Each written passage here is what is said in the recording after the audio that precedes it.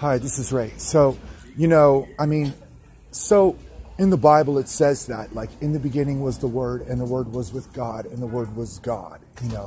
And so I think it could be just as valid as any kind of a conversation. Like, I think it's really interesting that you could actually talk about the seed being like in the soil, like the seed in the soil. It does say that the seed in the soil is the seed that bears fruit.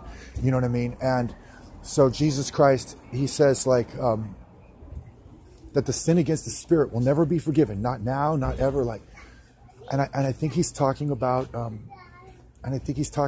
people who are people, and they're doing their best, and then nobody knows what to do. Like, if somebody gets their feelings hurt, that we're talking about responsibility at that particular part of the baseball practice or whatever it be, that we're talking about responsibility with those things, and so, I mean, it could be just one interesting or a fair question would be like, so how much does that change everything? You know what I mean?